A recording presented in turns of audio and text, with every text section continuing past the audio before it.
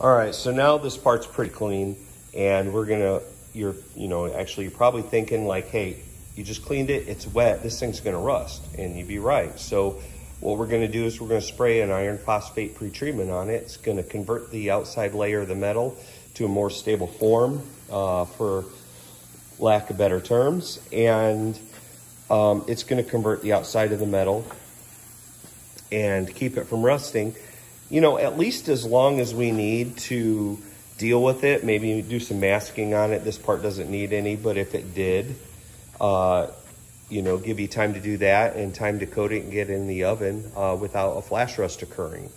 So I'm gonna finish applying this, and when I come back, you'll see the end result. Okay, so check this out. I just sprayed this stuff on, and I want to show you like right there. Do you see that difference in color? Some darker spots and some lighter spots starting to happen. That's the conversion of the metal starting to happen. And over time, and it doesn't take long because these parts are kind of warm because of the hot pressure washer, this whole part will start doing that, and it will become a darker color when it's wet, and you'll be able to see that conversion starting to happen.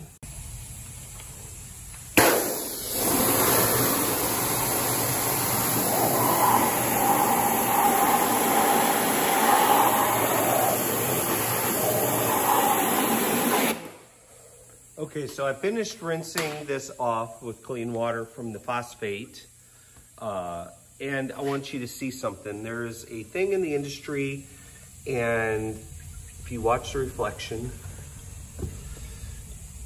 it's called a water break-free surface, which is not the end-all be-all of whether your part's clean or not, but it is a field test to find out if your part is actually clean. If the water does not break, it is one clean sheet, kind of almost like a clear coat on your part, that's a good indication that it is clean.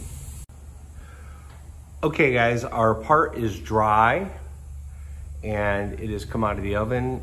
Still a little warm, but I don't know if you can really tell from the videos as well, but now the part has like a bluish appearance that changes into some golds.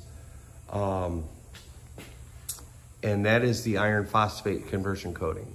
So, you don't always have to use an iron phosphate. There are some new technologies out there like zirconium that's completely clear, but yet keeps the part from rusting as well. They're kind of a nanoscale product, but this is the proper way to clean a part. I mean, if we look at it, I mean, this part is here. I mean, this part's clean.